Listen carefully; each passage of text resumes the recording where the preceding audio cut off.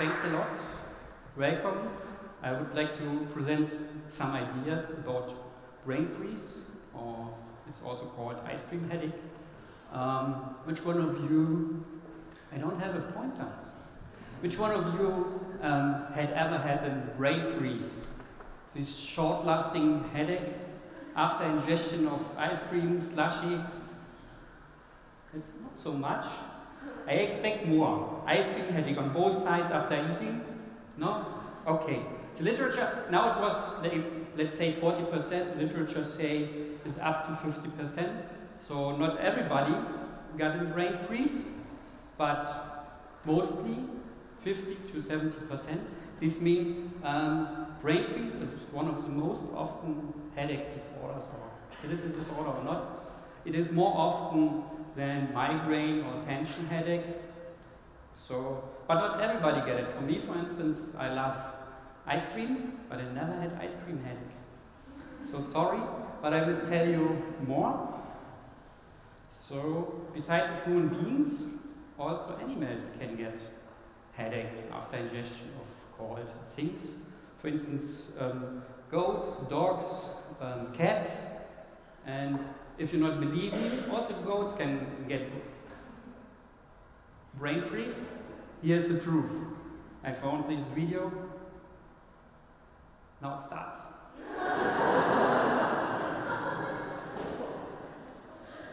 So maybe somebody remember last time getting this brain freeze? It looks like this, once again.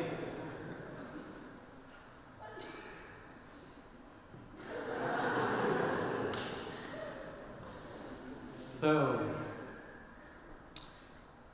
a few years ago, this is a true story, my boss was asked by his small daughter why I get brain freeze and my friend have no brain freeze. What is the reason for this? And my boss, my professor, is specialized in brain disorders, and he couldn't know what is the answer. So next meeting, he asked us, and nobody could answer. So I started small literature research, and as it was mentioned, there is little research. It's one of the most often headaches, but nobody was doing research in this. And in literature, there are mainly two theories how it works is brain freeze.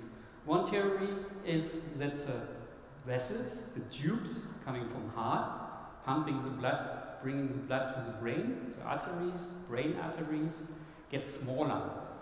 After ingestion of ice cream or slushy or something else, it is like a reflex that it gets smaller, so less blood goes to the head, to the brain, and the tubes, the arteries, get smaller. So maybe it could be the reason of brain freeze. The opposite idea is based on that the arteries get bigger. So more blood flows goes to the brain, and the brain is surrounded by bones, so it gets pressure, so maybe this makes the brain freeze. So we started research and we thought, okay, how we can measure this. And a good method for measuring blood flow outside and inside the brain is ultrasound. So this is my colleague, we call him Mr. Ice Cream Headache. And with ultrasound we can measure in a very high resolution the blood flow, the flow of red blood cells inside the brain. And for this we need ultrasound, and here we have 1, 2 probes, but we are interested in more than 2 tubes, arteries. We are also interested in the extracranial, in the neck. So we had to construct a new device, and we call it Hallische Halterung, and it was constructed by the Forschungswerkstatt. Many thanks to them. And with this, we was able to start our research. So we make some advertisement, and I don't know, maybe somebody took part of this study. There was free ice cream for everybody. So, and 77 volunteers, mostly young and healthy, take part in the study. And this is an ultrasound. There's no sound, please. I like sound. I like this sound, the sound of brain. No brain. It's like beating. and it's better than techno. It takes 80 to 90 BPM. It's not so beautiful as music before, but for me it's like the sound of the brain. Not possible? Okay, I tell you what you can see on this. These are a lot of pixels, and if you take one of these pixels here, this pixel is based on a reflection on a blood cell. And we can say this pixel here, okay, it has a speed of 32 centimeters per second. So blood flow in the brain is mostly at this speed. And at this point, the volunteer stopped here. He was drinking 200 milliliter ice water. So you can see it starts from 80 and goes to, let's say, 96, so more than 10% increase of blood flow. So the speed of red blood cells is increasing after drinking ice water.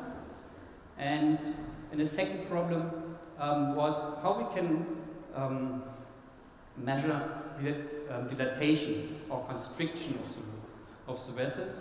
So we found a very old technique, and it's based on these images. So we can calculate from these images the flow index, and based on the flow index we can measure changes in the real blood flow and changes in the diameter.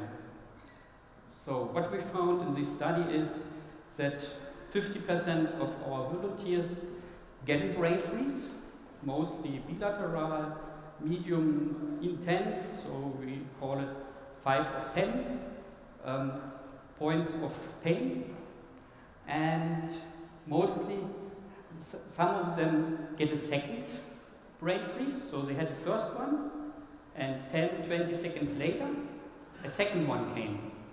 So surprise, never had this reported before. And in new studies we also found that this can become 3 and 4 times. So based on the ultrasound we found that the arteries delayed, they get bigger. So this means our results favor the second idea, that there is a dilatation, there is the diameter increase after ingestion of ice cream. Also we found a few patients start crying. Mostly of them had brain freeze, but some start crying without brain freeze. And we could measure changes in the cardiovascular system. So for instance, the heartbeat gets slower. We thought before it must be increased, but our measurements it showed significantly a decrease, and the blood pressure increased. So the heart is pumping slower, but more blood. More blood goes to the brain. So maybe for you not so interesting, but for our was the most interesting thing was crying, because crying it's organized by the brainstem, and there is known a reflex. It's called parasympathetic outflow reflex, and if this reflex is activated, you start crying, and also the brain arteries delayed. So this might be a very good explanation why we have this blood flow increase in the brain after ingestion of something cold. But most things in the human body make sense. Why is this? Strange. So, but what we measured, the results are very similar to the diving reflex. It's one of the oldest reflex. Animals, diving ducks for instance, or very young babies have this. And if something cold touches our face or the mouth inside, there is change in blood flow. So the blood flow from extremities, from arm and legs, get lower, and the blood flow redirect to the brain and to the heart. So there's a redirection of blood flow to the brain and heart, to most important organs of the body. And in babies it is, they stop breathing. If you touch with something cold in the face or cold water, the frequency of breathing decreases, and here completely decreased. So babies can swim underwater and using oxygen and glucose, which is already in the body. In summary, based on our literature research and based on our study, take-home message is brain freeze is completely harmless. You can eat as much as you want, as you like. But ice cream intake makes a lot of change on the cardiovascular system in our body. So it causes a shift from blood flow to the extremities, going more to brain and heart. And for me, as a doctor specialized in stroke medicine, this is very interesting. So sometimes we have condition, strokes.